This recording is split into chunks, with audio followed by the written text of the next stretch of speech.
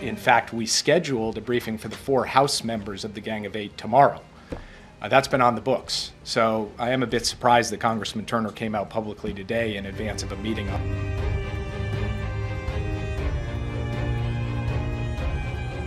And I'm focused on going to see him, sit with him, as well as the other House members of the Gang of 8 tomorrow.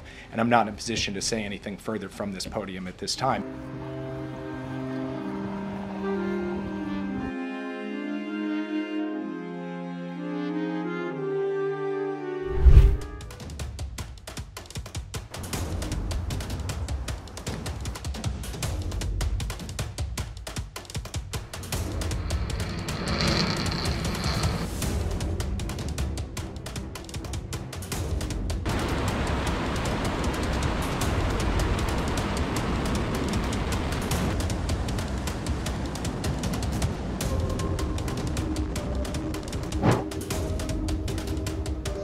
Speaker Johnson.